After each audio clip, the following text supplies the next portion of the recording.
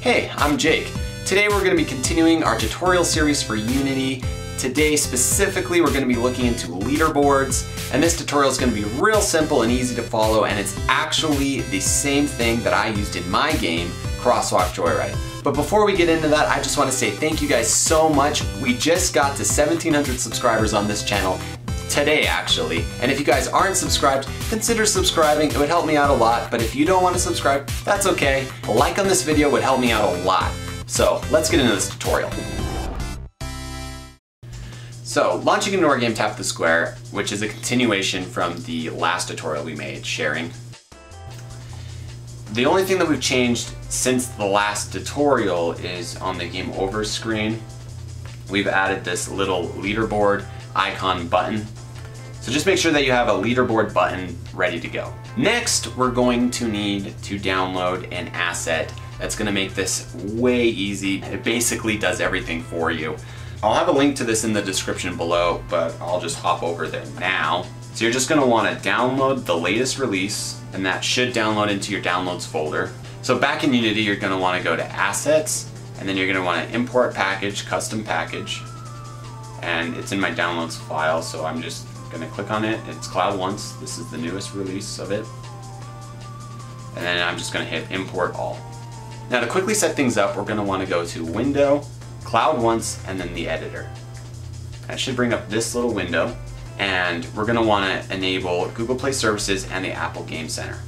Now to get things started, we are going to need a Google Application ID. So we're gonna have to jump over to the Google Play Console. So here in the Google Play Console, you're gonna wanna make sure that you're in the Game Services tab, and then you're gonna hit New Game. And what's the name of your game? Mine is Tap the Square. Obviously type in your own. What kind of game is it? It is a arcade. Sure. Continue. Okay, and then we're looking for this number right here. Do not type in my number, get your own. We're just gonna copy that over and paste it in this position. And then we're gonna hit Run Setup. We got a success message, Google Play Games configured successfully. So hit OK, save that, just to be sure. Now we're gonna wanna go to our Cloud IDs. We're gonna wanna make a leaderboard. We'll just call this High Score. Now, we need to get the Game Center and the Google Play versions of these. So first we're gonna go to the Google Play Console, and then we'll go to the App Store Connect. In the Google Play Console, if we go to Leaderboards, we're just gonna click Add Leaderboard, and this is gonna be the name. And for this leaderboard, we're only dealing with high score. You can add as many as you want, but I can't type. High score. Okay. And then we want it to be numeric, but you can also do currency and time based on your needs. Number of decimal places, I'm gonna say 0. Larger is better. And then for enable tamper protection, I just leave it on. All that's gonna do is if they suspect that someone cheated, it's just not gonna reflect that on the actual scores. Okay, and then list order, and that should just be good, so let's save that.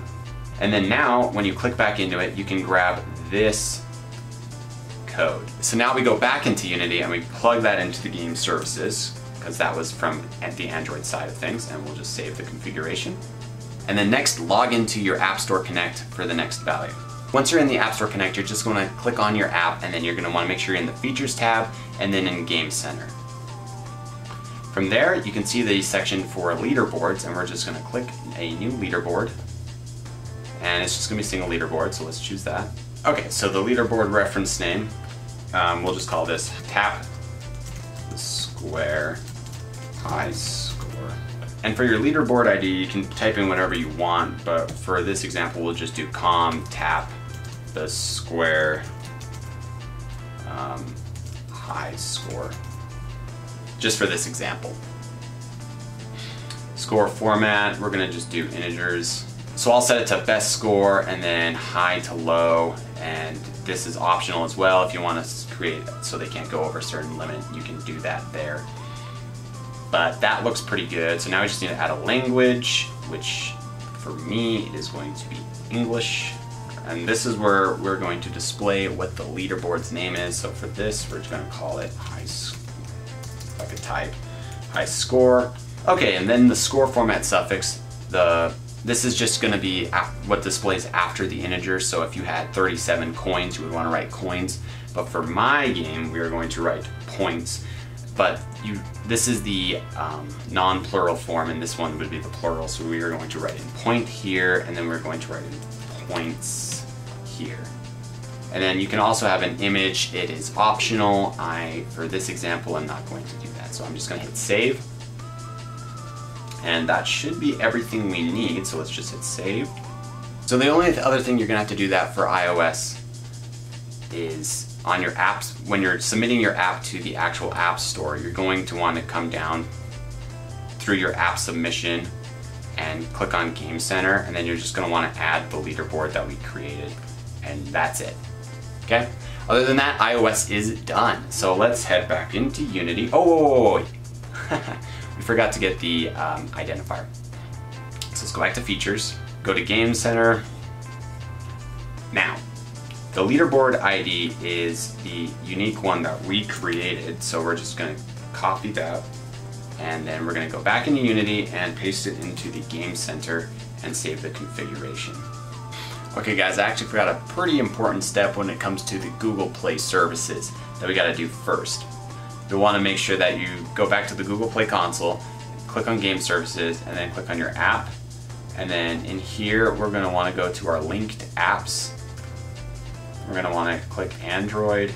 And you're going to have to have already uploaded an APK or an app or a bundle to the Play Store to get this to work. But then you just click on this. That should be good. And we'll just hit save and continue. And then all you have to click is authorize your app now. It'll give you a confirmation or a signing certificate fingerprint. You'll just want to keep track of that for your own records. I'm just going to hit confirm.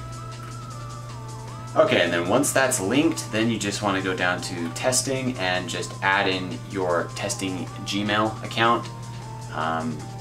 For me, I already had this set up, so I'm just going to continue, and it should work from here.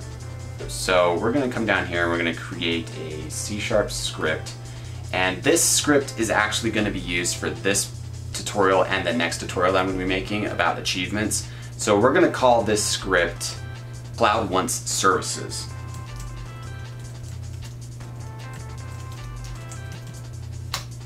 Okay, and we'll double click on it to edit it. Now we're not going to need the start or updates, we're just going to delete that, as we are going to want to make this a singleton class. So the best way to do that is we're going to create an instance of this class first, and we're going to store it in a variable. So let's create that, and it's going to be a public static, and then you reference the class name, so Cloud Wants Services, and then we're just going to call this instance. Okay, and then we're just going to want to create a method that's going to make sure that it is the only instance of this game object. So let's just create a private void, and we're going to call this test singleton. It doesn't need any parameters. Okay, so let's create an if statement, and in this if statement we're just going to check if instance does not equal null. And basically what this is checking is if the instance does not equal null, that means there's already a game object, so we're going to want to delete this game object so that we don't instantiate another cloud services. So if the instance does not equal null, we are going to want to destroy this game object. So just hit destroy, and then just pass it this game object. And just in case something was to go wrong, you would want to return out of this game object. So if the instance does not equal null, that means that we need to initialize or make this into the instance. So the way that we do that is we're just going to go instance equals this. And then for those of you that have multiple scenes, you're going to want to make sure that this game object travels from scene to scene. And the way that you're going to do that is you're just going to call don't destroy on load, and you're just going to pass it this game object. Okay, so now all we need to do is call this method in the awake function. So let's do that. Let's just do private void awake, and then we're just gonna call test singleton.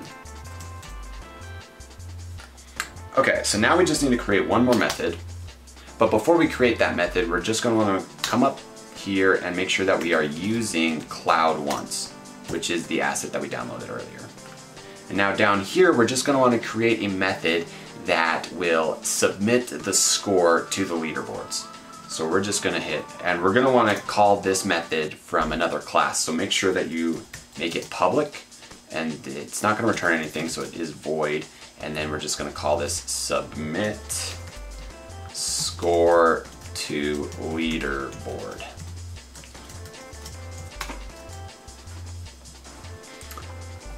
And it does take in a parameter, and it's just gonna be an integer, and we're gonna call it score. Because we're using cloud once, we can call leaderboards directly, and then we're just gonna reference our high score, and then we're gonna call submit score and pass it the score parameter from above. So just score.